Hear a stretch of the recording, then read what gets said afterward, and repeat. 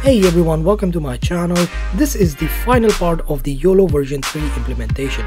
So far we have set up our network and fed it with our webcam image. Now we will learn how to use the output of the network to display the bounding boxes and to classify our objects. So let's get started.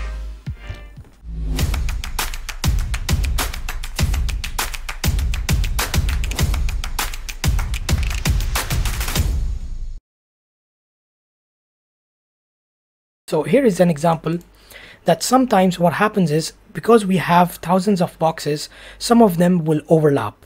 So some of them basically are referring to the same object. So in this case, what we have to do is we have to remove one of these boxes. If, for example, there are two, maybe there are more than two, maybe there are 4 or 5. If it's very confident, a lot of boxes are finding the same thing. So what we have to do is we have to remove them. So to remove these, we have a very simple function by the name NonMaximum Suppression. So in the lamest terms, what it does, it eliminates the overlapping boxes. So how it does this is basically it finds the overlapping boxes, and then based on their confidence values, it will pick the maximum confidence box, and then it will suppress all the non-maximum boxes. So that is a very simple definition. So this is pretty much what it does at the back end. So we have this function already. So what we can do is we can write here cv2.dnn.nms boxes, and then we are going to send in our bounding box. And as I've mentioned, it is doing it based on the confidence values, so we have to send that as well.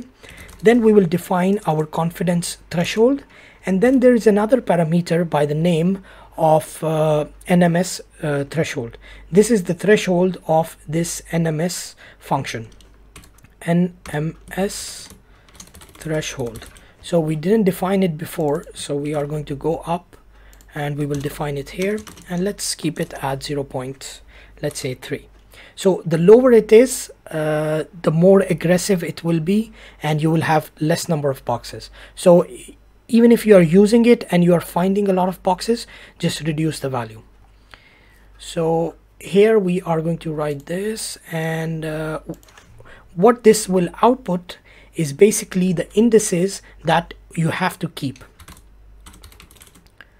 So what we are sending in are all these bounding boxes, and it will tell us which of these bounding boxes to keep by giving their indices. So all we have to do now is just loop over these indices and then draw our bounding box. So we can write here for I in indices, we are going to write here I is equals to I at 0. Why am I doing this? Let me show you. So let me just print this out. So print indices,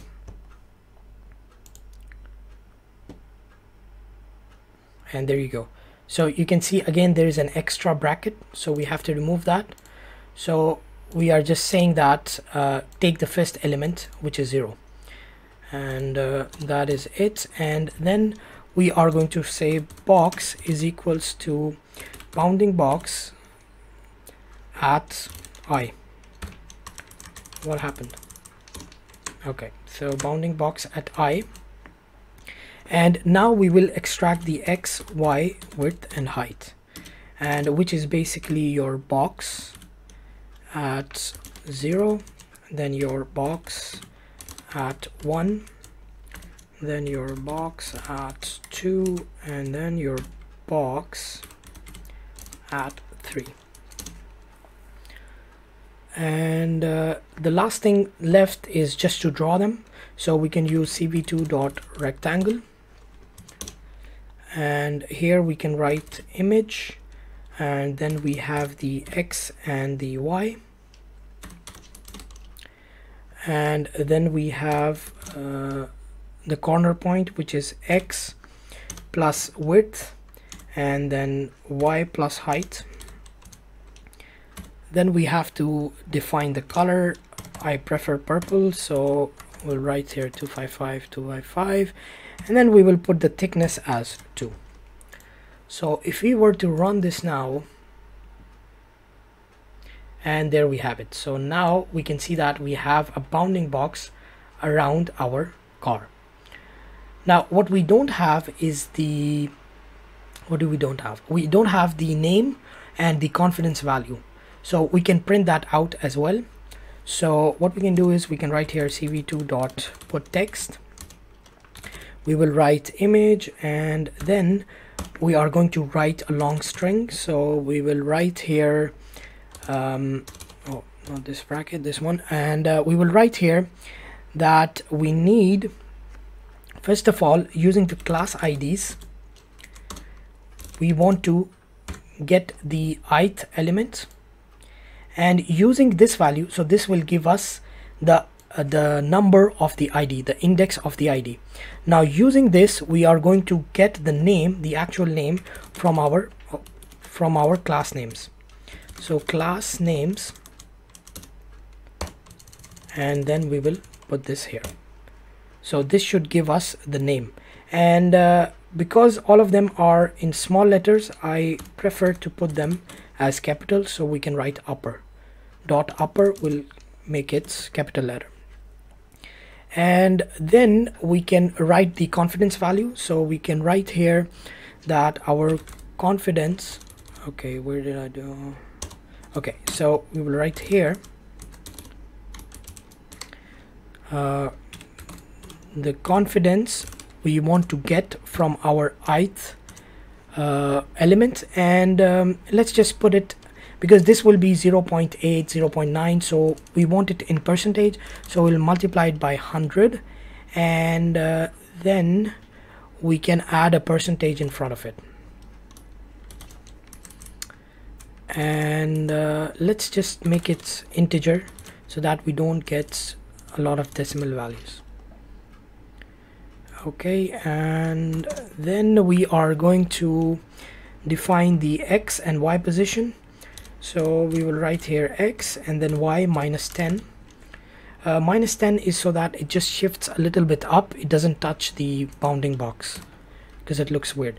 Then we will write cv2.font, and let's pick up the, which one? Let's pick up the simplex, and we will give it 0.6 as the scale, and then we have the color. The color again we will put as purple, 0255, and then we have the thickness, and we'll put it as 2. So if we run this now, and there we have it. So now we can see that we have the car at 99%. So let me move this around, and you can see how much speed and how much accuracy that we are getting.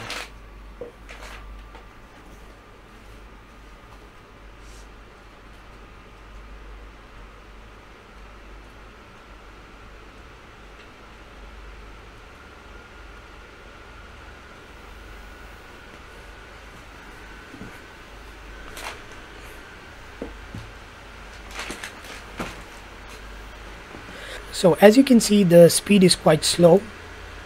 So what we can do is we can use our tiny Yolo tiny, and we can write here tiny, and if we run this again, now you can see that the speed is quite fast. Let me move it again, and you can see.